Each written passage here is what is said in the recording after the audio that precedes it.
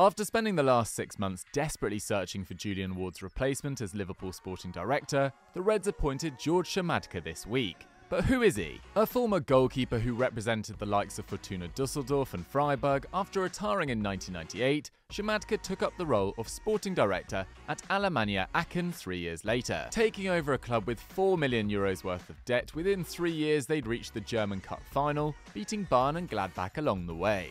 Since then, he's helped Hannover 96 to 4th, got Koln promoted to the Bundesliga, and spent just under 5 seasons at Wolfsburg, in which they finished in the top 8 4 times and played in the Champions League.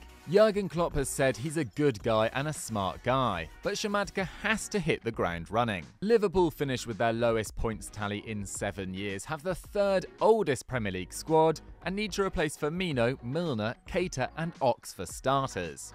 What would be the first thing you'd do in his position? Let me know in the comments.